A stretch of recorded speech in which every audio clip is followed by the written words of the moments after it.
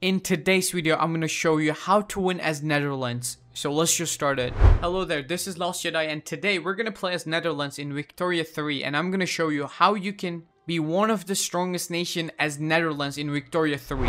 So first of all, let's talk about Netherlands' position and how was Netherlands in 1836 and what are we going to do first. Well, first of all, I cannot say we're in the best position because we recently lost our core in Belgium. In fact, they're actually better than us in terms of economy and also the population. So the first thing first, I think we need to reconquer our provinces because mainly I don't really care about population at the start of the game because we're not going to use them all. But here's the catch. The Belgium has something we really need, which is, as you can see from this provinces, Wallonia has coal mines and iron mines and sulfur mines.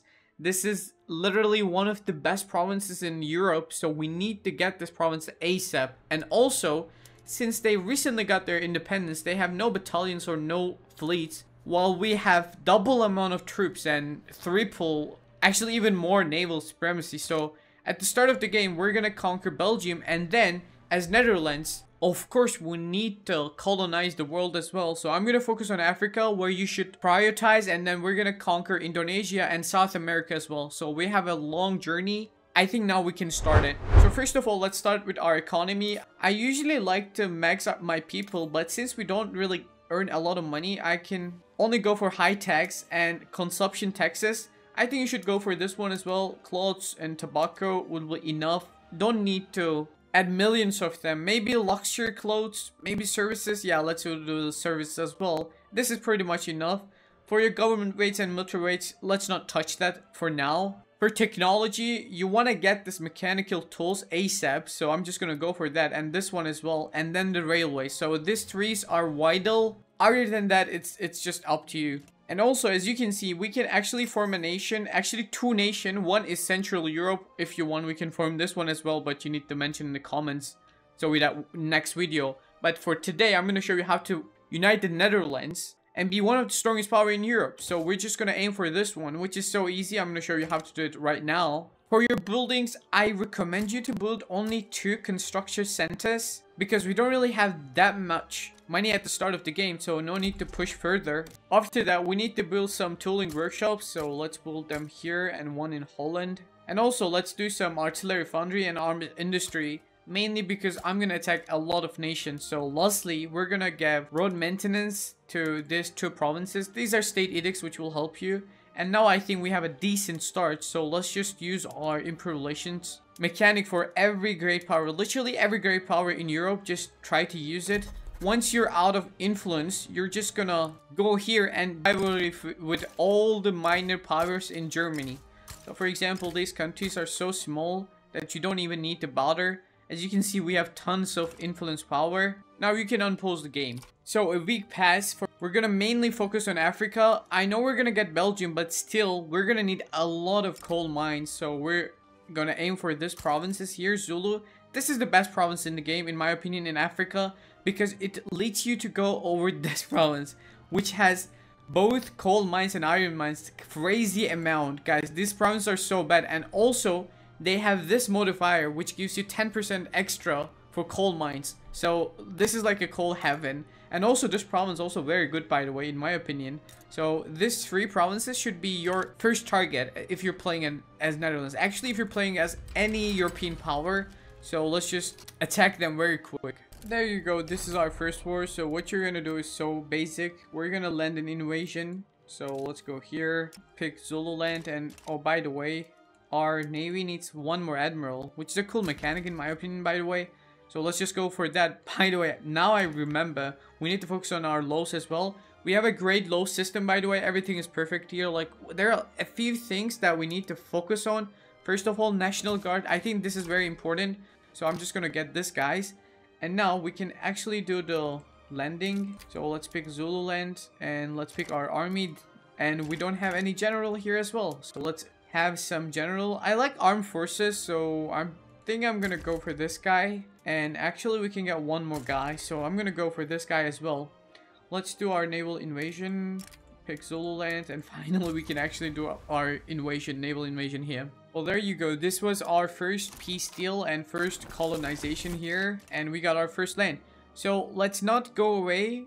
Let's stay here, I guess. And let's go for these provinces as well. Then we will focus on Europe later on. So this is very easy target. And I think you should really get it ASAP. Because why not? These countries will have like very, very bad technology compared to European one. So you're gonna have an easy time. And also we got the National Guard. That was so easy. Like way easier than I expected, which probably it will be same for you guys as well. And then my preparation is going for poor laws as well. These will industrialize in your government. That's why I'm going for this specific laws, by the way, but you can pretty much go for it because you already have a really good government, so you don't really need to rush for anything. Alright, we got our second province as well, and this will be the last one, so just go for this one as well, and then we will focus on actually in Europe. So let's position our army here. Does this guy have any troops? Yeah, he does. So let's just keep our main army in Africa.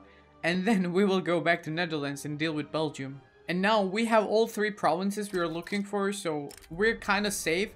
By the way, once you conquer provinces from far away from your homeland, which most of the time we're going to do that, you need to build some ports. At least one. So that you can actually have access to their market. So this is very vital. Just build one port in Zululand. That would be probably enough for you guys. I think it's finally time for our conquest for Belgium. It's 1838. I think this is the time where you should also try to get your states back. By the way, we have return states option here, so just go for that. There's diplomatic play here. We're very, very strong, but if there's any chance you can actually get some help from other countries, that would be amazing. And there you go. As you can see, we started our war and nobody interrupted us in Europe.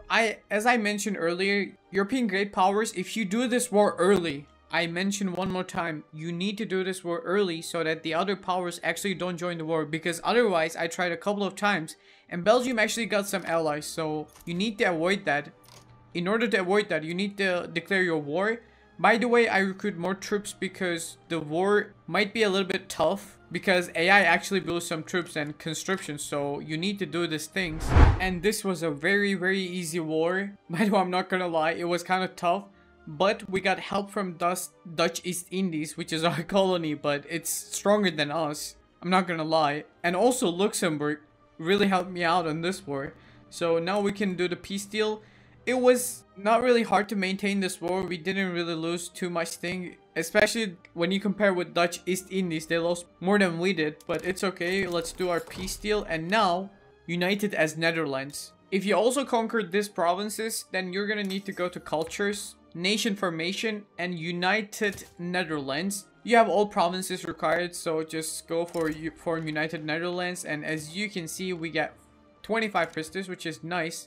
A really nice flag. Other than that, pretty much nothing changed, but it's okay. So now what we need to do, we need to core these provinces, but it's gonna cost you a lot of bureaucracy, so you should really need to focus on building those government buildings, which I'm right now going to do that. So it's 1841, and I'm gonna show you a very nice trick that you really need to know. The Great Qing Empire is gonna have this affection, which is very, very bad, and it's gonna last for 4 more years. So this is exactly the time you need to attack Ming. And what you want to do for war target, I think you should always go for Taiwan Island, because this island is very, very weak. So it will be so easy for you to take. But I don't prefer to go for Conquer State, because this will give you a lot of infamy, which we really don't want to. So just go for Take Treaty Port, which will only cost you infamy, which I don't think it will be a problem for most of the nations. So let's just go for this. And then, once the diplomatic play starts, just add war reparation as well. This war reparation is gonna save for your entire life. So let's mobilize our army and position them in somewhere in Africa, or like if you have a province in Indonesia, you can also send them over here as well. And then we're gonna do a naval invasion to Taiwan. I'm gonna show you in a second, actually. There you go, the war started. We're gonna need to cancel this route. And then, okay, we're gonna select our army. Any army would work, by the way. This is gonna be very easy for you because, again, you're already so strong and they also have a lot of debuffs. So occupying that land will give you a lot of war score that we're gonna need, because as you can see, now we're actually losing the war. So we need to do this naval invasion. In order to make this war end faster, I'm actually gonna try to land here as well. Again, guys, don't be scared that he has like 500 battalions. Even though you have only 20, you can crush them so easily. So let me just show you the statistics here. Like, they have 6 defense, guys. Like, this is so bad, I'm telling you. Like, there's no way you're gonna lose this war. Just land any place in China and then you will immediately end this war. Actually, they're cool with war reparation, but I also want their treaty port, so I'm actually gonna land here. It's almost there. It almost needs to be 95, 99. One more month. Actually, we don't even need to wait. Let's just send our peace deal, and there you go. Now we have a lot of money, guys. I'm telling you, the Qing will give you so much money that you're not going to be in trouble for 5 more years. So I actually stopped my buildings because integrating Belgium is not the best option. Now we're only losing 13,000, which is not that big deal. Now I actually want to go for South America because as I told you, this place is so free. I think you should always aim for the conquest for South America. So I'm just gonna go for Chile because I think this is the easiest target, and then we can go to north, especially Venezuela, New Granada. These countries are usually has low population, so you will have easy time to conquer them. By the way, you're gonna have 2 really nice decisions here, so I'm just gonna go for both. I do have the requirements, so I did it, and I think you should do the same thing. Also, I need to mention one more thing, guys. Whatever I try to get, they will always revolt. Like, whatever I do, there's always rebellion. So it's almost impossible to pass laws, but it's actually same for most of the European nations. I play with most of them. But anyways, that's really not important. What I'm going to tell you here, once you get the railway technology, you should build every place, every single province that you have in Netherlands, this railway. It's very important, I'm telling you. This way, your production will be 10 times stronger. Okay, it's 1848 and our war reparation with Qing is over, and we need that money as well. Like, we cannot say no to that money. So what I'm going to do, I'm going to attack this country. When you attack this country, it automatically starts war with the Ming, which we actually want to. So let me show you here. And then you're gonna add war reparation with Qing. So this way, we're gonna get one more war reparation without actually going to like a harsh war. So let me just deploy this army over here. And then with our main army, we're gonna mobilize him and try to naval invasion here. Actually, I'm gonna position my army here so that we'll be ready for war in case of war. Well, guys, due to my vessel being so stupid, I kind of lost this war. I'm not gonna push further because it's gonna cost me a lot more. I know I've killed a lot of guys in China. This war is gonna take forever, so I'm just gonna do the peace deal. We're gonna lose the treaty port that we got from Ming, but it's okay. I'm gonna tell you why. Because for the next war, guys, by the way, French asked us to give them a province and we're gonna give them 1 hour provinces. No, I'm not gonna do that, sorry. Anyways, for the next war, what we're going to do, we're gonna do the same strategy. We're gonna try to land in the island, Taiwan island, so that we can actually get our war score. Because in this war, we couldn't get our war score. That was the main problem here.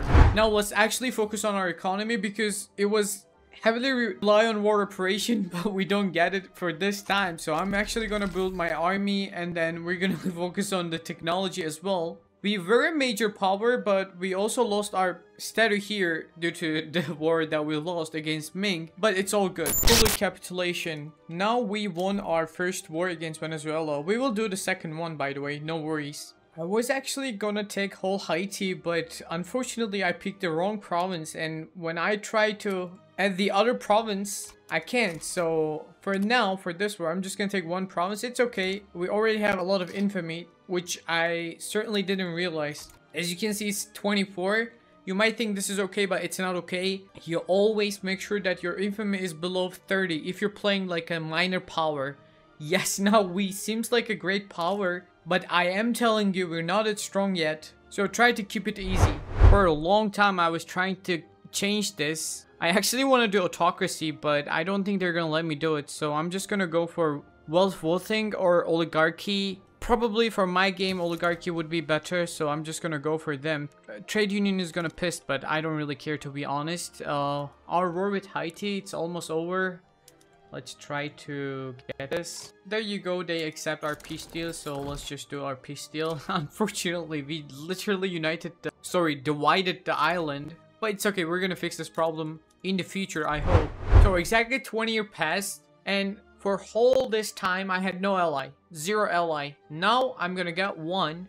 Actually, I was planning to get Great Britain, but for some reason they didn't like me for the entire game. So what I'm going to do, I'm gonna either ally France or Prussia. I don't want to give obligation to France, and I actually want to conquer France, so I'm just gonna ally Prussia without any obligation as well. And I will hope that Prussia will form North German country and maybe then Germany, so that he can be actually powerful ally. But I think even this position, Prussia is pretty strong. Okay, now this is one of those times we're gonna attack Qing, as I mentioned earlier, but this time we're gonna prepare what we're going to do. So let's see if I can position my army here. I can, so let's just do again the same trick. Take treaty port, you're gonna click this, and then you're gonna start the diplomatic warplay, and then you're gonna add war operation. Well, if you realize Ming is stronger, you can call your allies, which is my Prussia. Prussia is my ally. Or I can even call France again. So as you can see here, even Russia is coming, by the way, guys. Like, you can literally call anyone into this war and make it very easy for you. However, if you can deal this war by yourself, it would be the best option, which is going to be the case in my round, because I don't want to call anyone, so I'm basically gonna do my own thing. And I'm telling you, it's gonna be so easy. You don't need anyone into this war. Guys, do you remember the time that I told you I can deal with China by myself? Apparently I couldn't, so I'm just gonna accept the white peace, because this war cost me a lot of shit. So let's just do the white peace.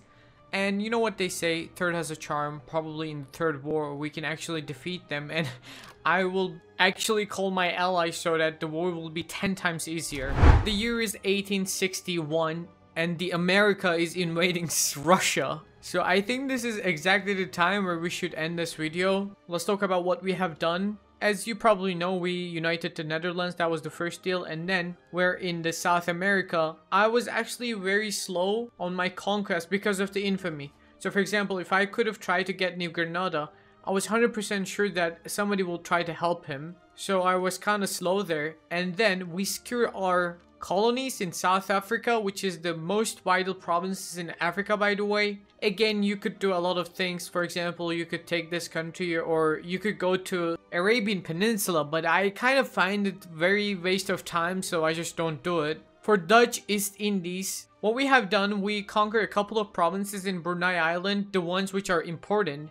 And actually, what I'm going to try, I'm gonna reduce their autonomy. I hope they will accept it. Let's see. There you go, they didn't accept it, and we're going to war with the Dutch East Indies, which is okay, we can defeat them easily. Now let me show you the country's details. We have 20 million GDP, which is pretty strong in my opinion. Let me show you the other countries. So when you look at the GDP, we are really strong, guys. Like when you look at the Japanese shogunate, which their population is like way higher than us, as you can see, and then there's Spain, there's the Ottomans, there's Brazil, but even if you combine them, we're in the top. And also keep that in mind, we have a situation like Britain, because they have British Raj and they also have their own country. We have the same thing. We have United Netherlands and Dutch East Indies, which is right below Japanese. They have 17 million GDP and they're also our vassals. So when you combine this, we're actually pretty strong. We're officially great power. We're in the 7th rank. Our literacy is 61%, which is very, very high in my opinion. We have exactly 10 million population. Our budget is, I think it's really good. 23,000 in plus is something I wasn't expecting, to be honest. But hey, we made it. So thanks for watching this video. I really appreciate if you like this video. If you have any question or if you have any suggestion for the next video, I will read every single comment. And I'm trying to get the 1,000 subscribers, so if you subscribe my channel, I'd appreciate it. Until the next video, take care.